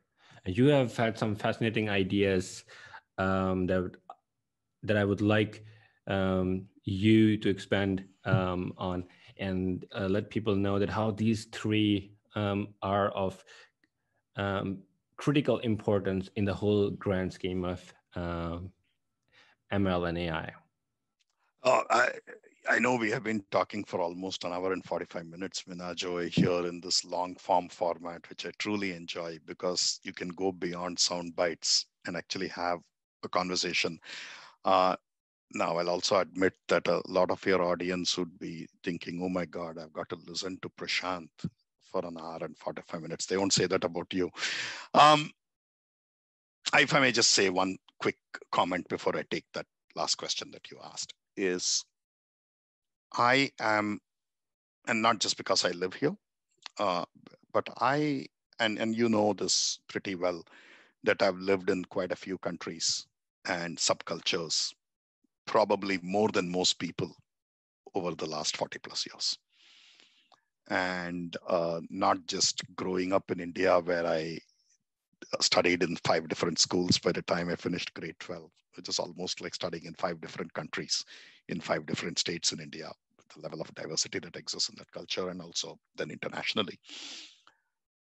I am a huge believer and a huge fan and a huge optimist about American innovation and ingenuity. And the reason for that is because I think there are a few things that America does really well. The power of the individual is celebrated much more so in America than I think any other culture in the last 5,000 years of human history. And there is something to be said for that. And that power of the individual, again, going back to the conversation we were having about Sufism and Buddhism and others, is there is something to be said for the ability of a good human mind who is given the freedom to be able to explore things And I think this culture, American culture, represents that. So while, yes, I do think that in the last 10 years or so, certain other countries and cultures have made some substantial progress. It's not a zero-sum game. The fact that, culture X or culture Y or country X or country Y is doing something, we shouldn't fear that. We should celebrate that. But at the same time, there are things where I've been reading where people call it, it's the end of the American dream, the end of American innovation. And I would say, be careful before you say things like that. Because if you are a student of history and you're a student of data, the ability for America to reinvent itself time and again on the turn of a dime, no other country or culture can do it. And I would strongly think that people who write America off are doing it at a risk to their reputation. Frankly speaking, you just cannot write America off. And I would say that even if I were not living in America, frankly. Coming back to the question you asked, in our next book, I talk about something called the impact framework for the use of AI in the enterprise. I standing for imagination, which consists of invention, discovery, and innovation, all three of them. M stands for maturity. You got to understand where you need to stand. Maturity will vary. It can vary across maturity in strategy, maturity in leadership, maturity in process, and of course, maturity in data. The P stands for people. You can't bring about change and digital transformation without bringing people into it and being able to lift their game and help them and educate them. And going back to our conversation about how do you build successful teams, getting the right skill sets, getting the right staffing model in place is important. The A stands for augmentation and amplification, as opposed to just automation, which are where some of the conversation is today, if not a lot of the conversation. So I would say that it's time for us to retire the definition of the A in AI as just being artificial. It is augmentative intelligence, it is amplified intelligence, in certain cases, automated intelligence, and of course, artificial intelligence. C is culture. You can't change if you don't address the needs of culture and change it. And finally, T is transformation, where that is your end goal, and that's where you want to get to. Prashant, I don't know how to put in words how much I'm enjoying this conversation with you. And it's a very rare chance when I get to talk to someone who's very diverse in his interests and in his views. You made quite a lot of ambidextrous jumps in your career. A chemical engineer who then studied linguistics and then became part of analytics industry, and now in a leadership role. You must have a recipe for being good at everything. Are you going to let it out today, or is it going to be an off-camera thing? Oh, no, I'll tell you what the recipe is. The recipe is very simple. Be curious. Be curious. And don't let your own mind imprison you, frankly, right? And be open to change, be curious. Those are the two things that my parents taught me. And it, of course, helped a lot also, Minhaaj, because as we discussed prior, living in so many countries, living in so many cultures, moving every couple of years, created this absolute open-mindedness, which, I'm not suggesting to anyone that they move every 2 years to get to that point of view. But if you can develop the curiosity aspect of it, and more importantly, if you don't take yourself seriously, right?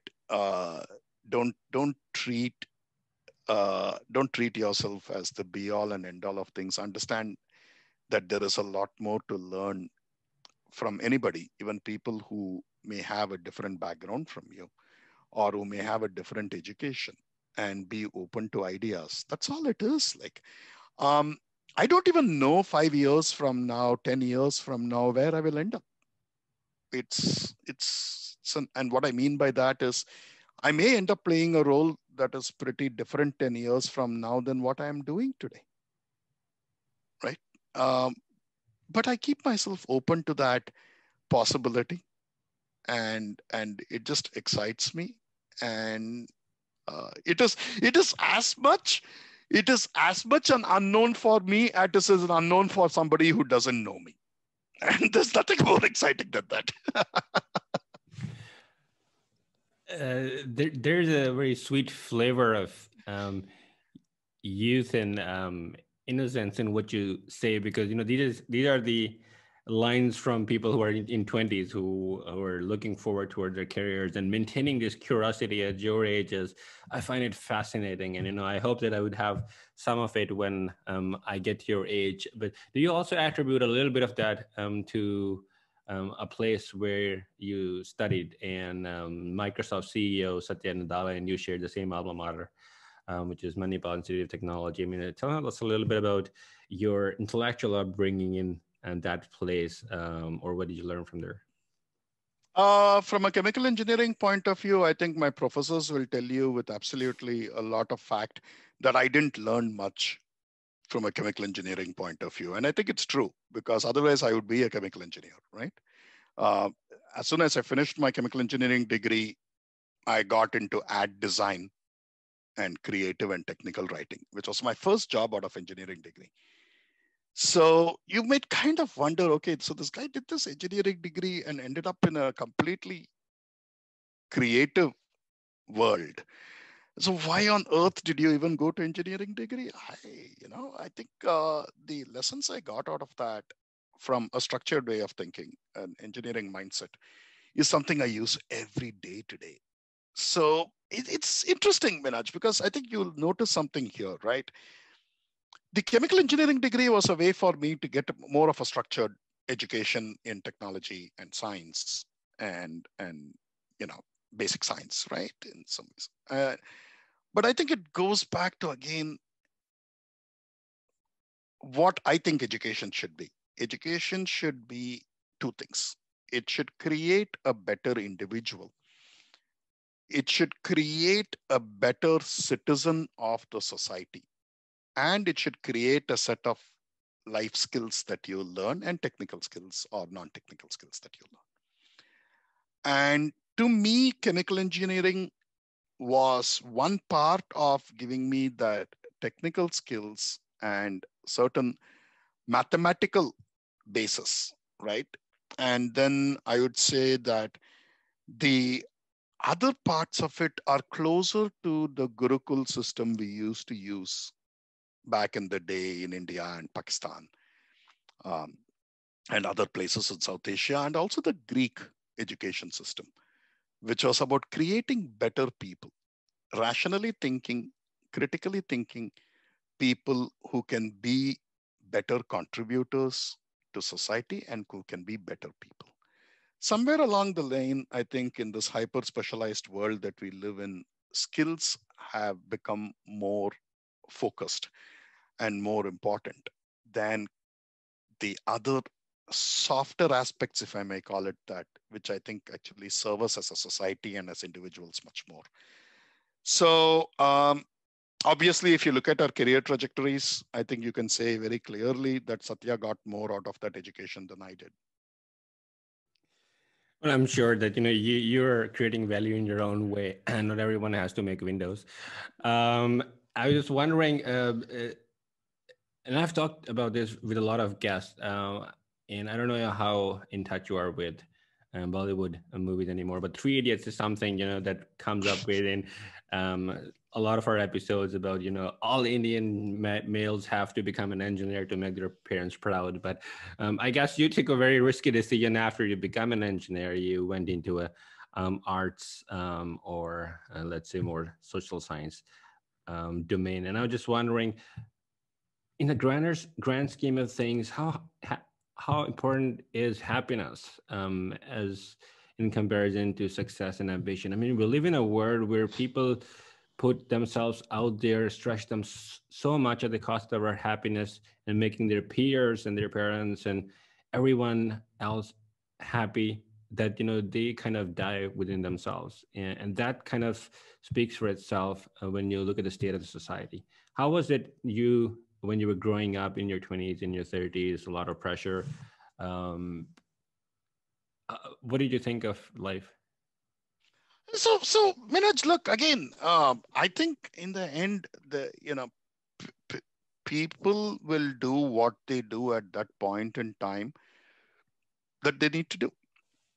And I, by no means, like earlier I mentioned, my journey has been one where I haven't necessarily ever thought about this is absolutely where I want to be in life, and every single action I take is going to get me there. It would be absolutely disingenuous of me to say that that's the case. But at the same time, for me, and I'll also admit this very openly, that happiness has been an evolving term. When I was in my 20s, happiness meant something else. When I was in my 30s, happiness meant something else. Now, when I'm in my 40s, happiness means something else. And I have no doubts that over the next 20 to 30 years, it will continue to change. And the thing is, again, going back to a philosophical construct, I strongly believe in the Greek philosopher Epicurus. And I follow a lot of Epicurean philosophy about what happiness should be. So I know in one of your previous conversations, you talked about foie gras, and you and I were talking about halim. And if you look at me, you know that I'm a foodie. Don't get me wrong, right? But Epicurus says that if you have to have a piece of bread and water to drink, then you should have that piece of bread in the company of family and friends.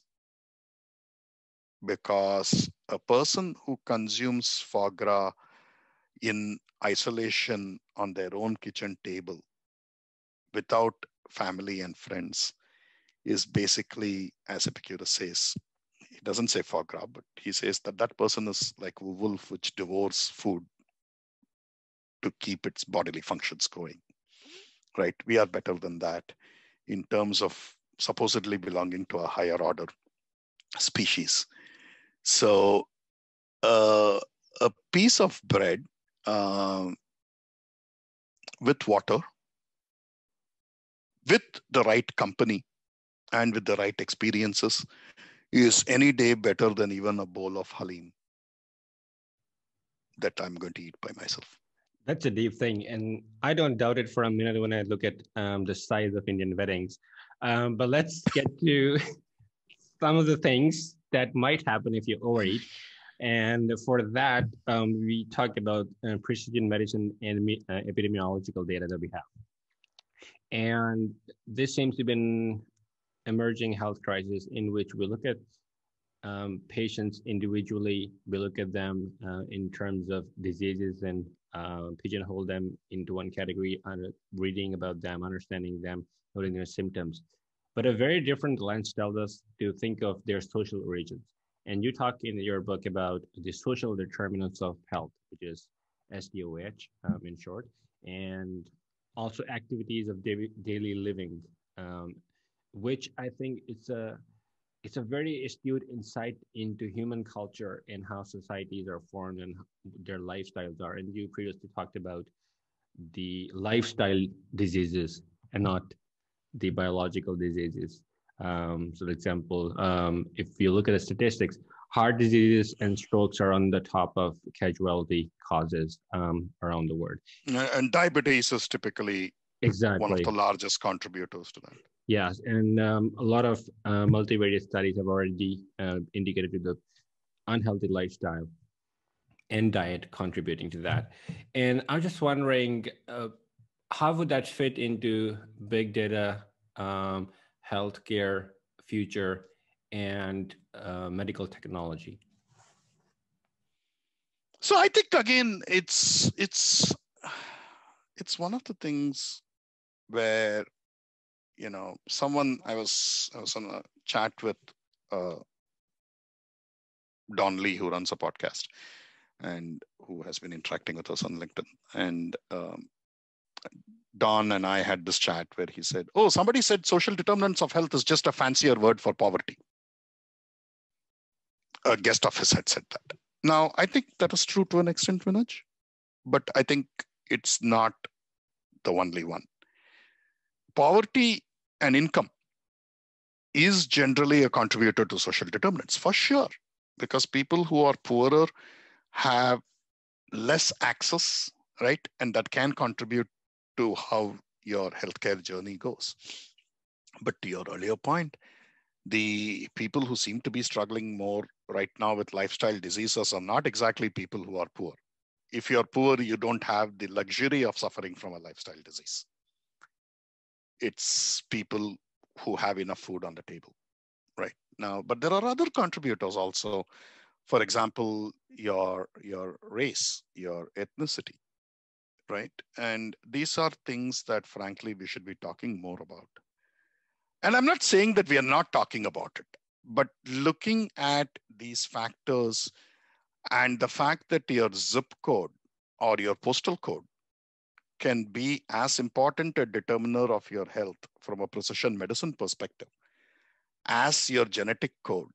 I think we need to spend more time and dollars on that and population health as much as we do on genomics and multiomics and so on and so forth, right? So I think social determinants, especially now, if you see what is happening in South Asia, you see what is happening in China, right, become much more important. And it's also true of the West, right? And to your earlier comment about behavioral health, mental health, happiness, there are so many of those things that come together, right? I would say that people who are happy in general tend to have better health and better outcomes than people who are not. And that's also something we should look at. It's not just about income. It's not just about poverty. It is not just about race and ethnicity or which postal code you live in. It is also about, are you happy? And what can we do as a society to support each other in that, getting to that shared construct of happiness? Mm. I think Eric Schmidt brings a wonderful point that most people don't appreciate enough, which is that when we first created the genome sequence, it costed $3 million. Now it's $1,000. And the amount of information that we have in order to put that into preventative care and epidemiological profiling is unprecedented. But we've talked a lot about social healthcare, epidemiology, data. Let's bring in some of your critics also. But frankly, this show is not about buttering you up. So, you have to answer the questions about from other perspective also. Michael Moore released his movie, I think it was back in 2013, Sicko, which became a blockbuster in the industry. And I don't know, you can have your own opinions, but this a part of the show is for the critics. So he talked a lot about people going to Canada for their healthcare because US wouldn't do that for them. He talks a lot about the preventative medicine that they're able to afford, that the co-pay bills, the insurance industry's lack of indiscretions. He also talked about some of the people from your own industries. For example, Dr. Linda Pino, who worked at Humana, went in front of Congress and talked about how she denied different patients medical health care, which resulted in their death. And she talked then about the HMO industry. These concerns are valid. I do know that you were part of that industry, but let's detach you from your job and being as a person. How would you feel if you were on the receiving end, and what can we do to improve that? Again, how would I feel if I were at the receiving end of a decision that I thought was not based in data, was not based in science, and was arbitrary? I would feel horrible about it, as I would do. It's not just healthcare, though. It could mean anything. It could mean me wanting to forget Epicurus for a minute and go to my favorite restaurant and get denied a reservation. So in the end, it's not just healthcare, anything that basically But you do doesn't have. realize that the consequences of healthcare wrong decisions are way higher than Epicurean bread. No. But the point is that how would I feel, right? I would feel horrible about it, because any decision that you want to see be taken, you want it to be done on objective evidence, right? I think we can all agree on that. Now, with this postmodern world we live in, objective evidence itself is not so objective, according to some. And I think, evidence and analytics is also dependent on what data you're using, frankly, right? So in the last 10 years or so, Minhaaj, a lot of the work I've been doing outside of my professional responsibilities and who I work for is actually on how to improve access and affordability of healthcare for Americans. And I've been doing that in a very bipartisan way. I have worked with folks who are, I would say, right of center. I've worked with people who are left of center, and shades that go beyond right and left of center. Because I think, unfortunately, we live now in a time where common sense conversations around access and affordability are painted with a partisan lens and a doctrinaire ideology. And to me, going back to the comment that you made, people's health and wellness and our evolution as a society is too important for us to let any one political perspective pretend that they've got all the solutions. If you are serious about solving the problem, as opposed to making a movie, then you've got to accept that there are different perspectives to the problem and bring those perspectives together to solve it. And I've been doing that. I've been living that. Without going into examples, I've got democratic state governments that have quoted my book extensively in their precision medicine to reports on legislatures. I have done work with, for example, the last White House, right? So where would that put me? Am I red or am I blue? No, I really don't think it's a fair question. I think the question is, am I doing what I can within the opportunity I have and the constraints I have to make healthcare more accessible and affordable? For sure. Am I doing it with an ideological point of view, one or the other? No. Am I trying to, within what I can do, bring people together? Yes. Yeah, I think we in the end are responsible for our own behavior and contributions that we can make towards making a situation better and making the best out of that. And in that field, you certainly have put way more than you have taken out. Let's talk a little bit about what you're doing right now. Your work as VP of Healthcare and Life Sciences Insurance at H2O is a huge responsibility. What are you doing at the moment to make the situation better? What is H2O's vision towards making improvement in those sectors? How are they going to approach that problem? Tell our audience a little bit about what it entails. Again, I don't mean to talk for H2O or some of the folks at H2O, because again, I'm not doing this conversation from representing the company or the corporate point of view. Though I would say one thing which I'm extremely proud of, and the reason why I came back to H2O is, for H2O, health and life sciences are not basically a set of solutions or analytic problems. It is in our DNA, and our CEO, Sri Satish, not only talks about it, but he preaches and practices, which is very important, right? And it's, for us, health is something that we can use data science for good. We can use AI to create relief for patients, for physicians, for nurses, and create a more well and informed populace. And going back to where we started this conversation, given the world of big data we live in, and I will continue to use that word because I think it's still relevant, separate from what specific technology you use. I think it becomes more important now to convert that big data into whatever interim steps, call it smart data, call it something else, into features, into insights. And that's a mission for us, those of us who work together. And there are several folks at H20.ai Health who believe in bringing the best of technology together and to solve the important problems of the day around health, science, access, affordability.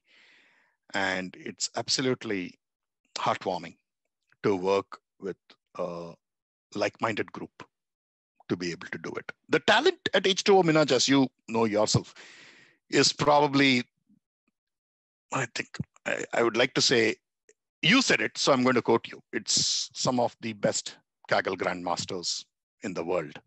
And objectively, I would say definitely the top single digit ranks, including number 1, number 2, number 4, and so on and so forth, right?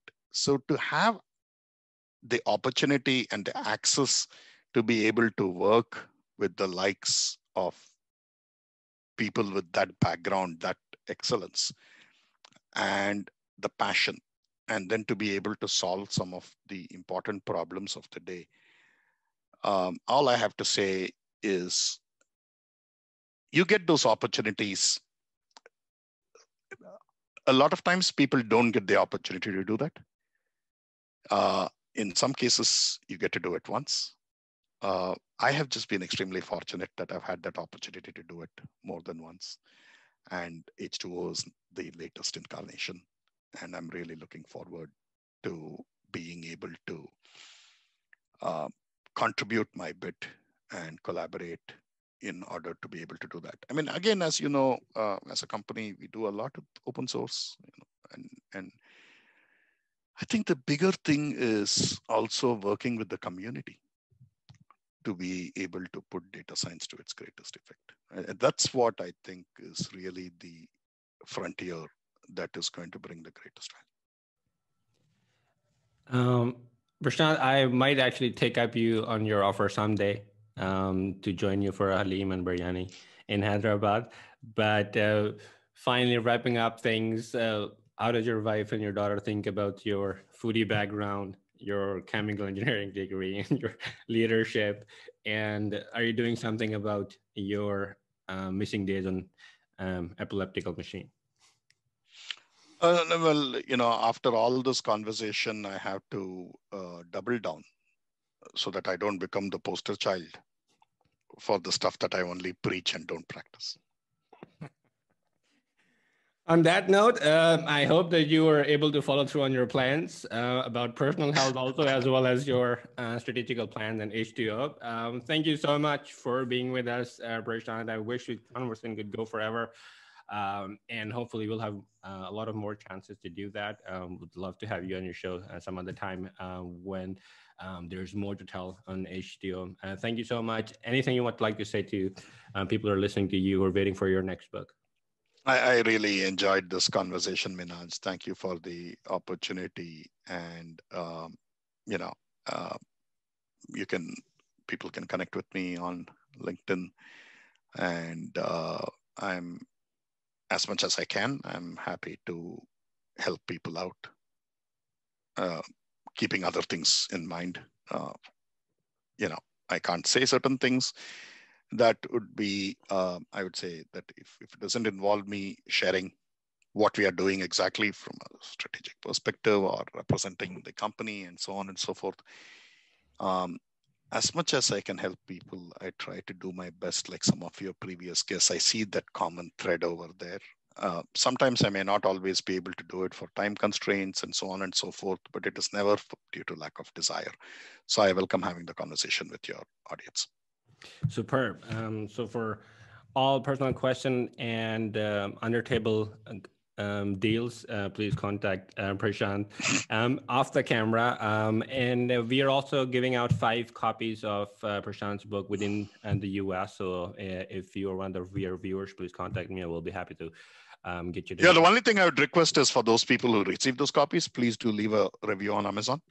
Sure, because absolutely. for book authors, reviews matter. They are worth their weight in gold. And send us your picture with the book would be great, actually, to showcase them. Join our Slack community also as well. We have a lot of conversations around our interviews, a lot of resources that come. The podcast is also available on Spotify, Google, and Apple, as well as YouTube. Thank you so much for joining us, and I'll see you soon.